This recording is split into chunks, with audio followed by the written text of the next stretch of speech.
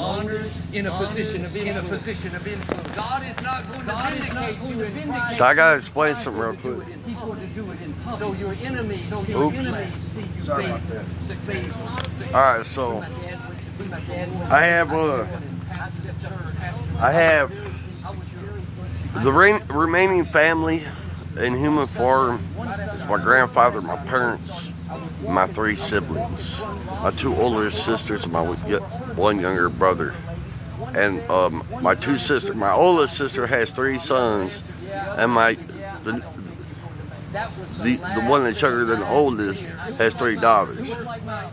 So I'm pretty much directing this video towards my family.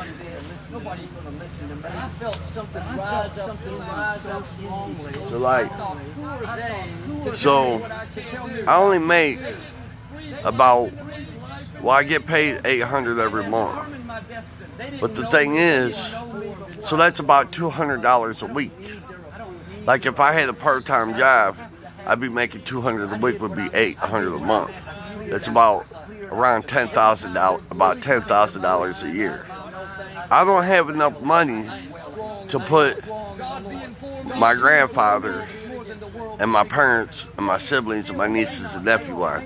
I don't have enough money to put my family on. So I got to put myself on and the family I can with the $800 I get. I can't afford to put them all on.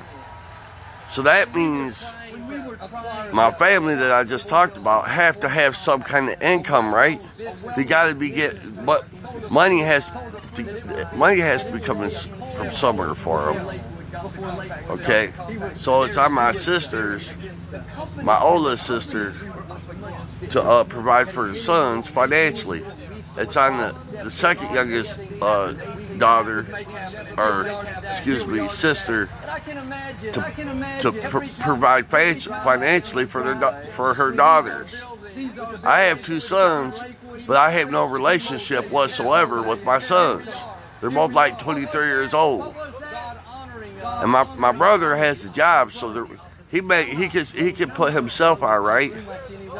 But here's my point. God knows how to vindicate you. It would be one thing if he did it in private. We would be grateful. God is going to do it.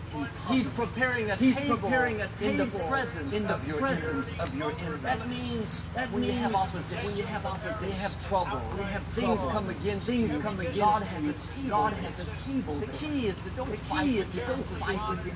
Don't live worried, stressed out. No, take a seat at the table God has prepared. If you will stay in rest, then God will go to work.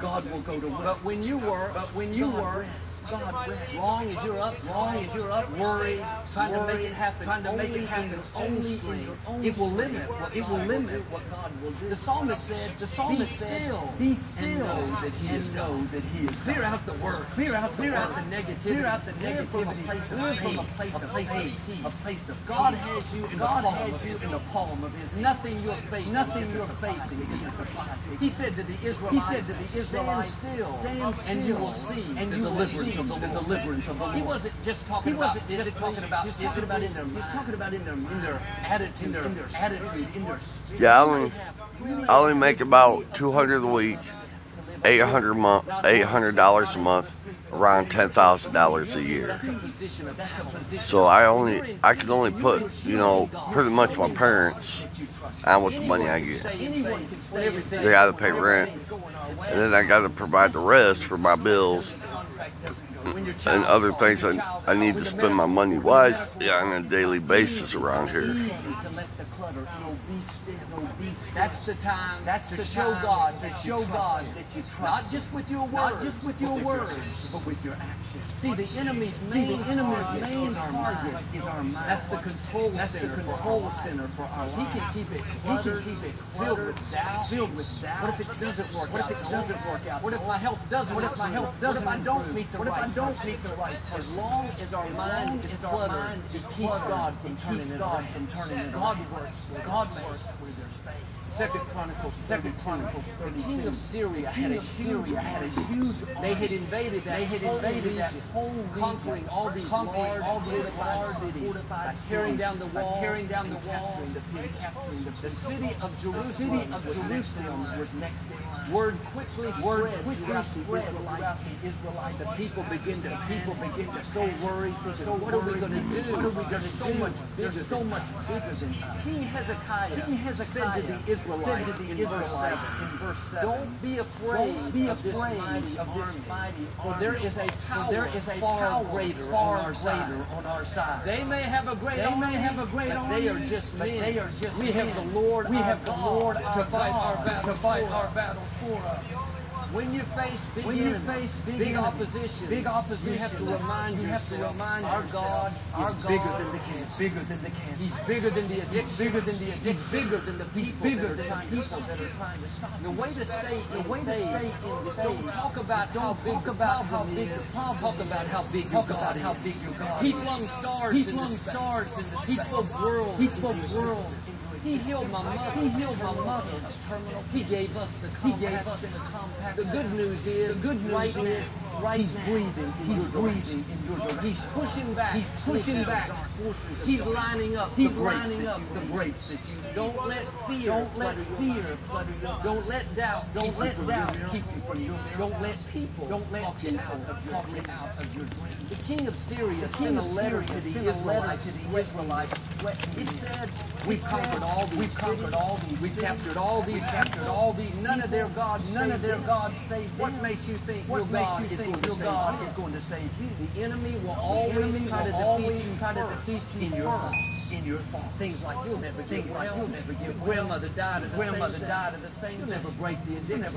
That problem will never turn around. Don't believe those lies. He wouldn't be telling you that unless he knew it was on the way. Do like Hezekiah. Yes, this problem may be big, but I know a secret. My God is much bigger. He's on the throne. He has the final say. What he started in my life, he will finish. Had Hezekiah been proactive to guard his life and to speak victory to the people, they would have all panicked, lived in fear. They stayed in peace. Verse 21 says, God sent an angel that destroyed the whole enemy. That king went home in disgrace.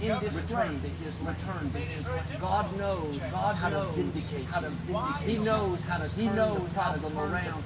One angel wiped out the whole bunch. Now stay in faith. When you're tempted to worry, turn it into worry. That your angels are working in my life. Thank you that no weapon formed against me will prosper. Thank you that the trap the enemy set, they will fall in themselves. If we're going to keep the clutter out, we have to know what's our job and what's God's job. Sometimes we're frustrated because we're trying to do what only God can do. You can't make yourself make somebody do what make a door open. Our part is to believe. Our part is to stay in faith. And then let God trust Him to work it out. Hezekiah could have gone, I know God's on my side. I'm going to go attack this, show them who they're dealing. We wouldn't be reading about it. I'm not saying to always sit passive, but there are some battles you're not supposed to let God fight them for you. Even with the compact center, we had a 3-year legal battle. Yes, we did what we could. But we recognize this is too big. For only you can make this happen. So we're going to be still and know that you are God. Like with Hezekiah, God stepped in and made things happen that we could have never made. But while you're waiting for things to change, that's easy to live worried, focused on your problem, thinking about how it's never going to work out. Hear out that. Isaiah said, if you'll keep your mind stayed on Him, God will keep you in perfect peace. Our part is to keep our mind on Him. God, thank you that you're thank you. I want to say thank you to the little two Army ants that just kept me entertained on the privacy fence. That was cool what they did. My whole time living here, I never seen two army ants do what they just do. That's what I was looking at. Little army ants walking by on my on the privacy fence.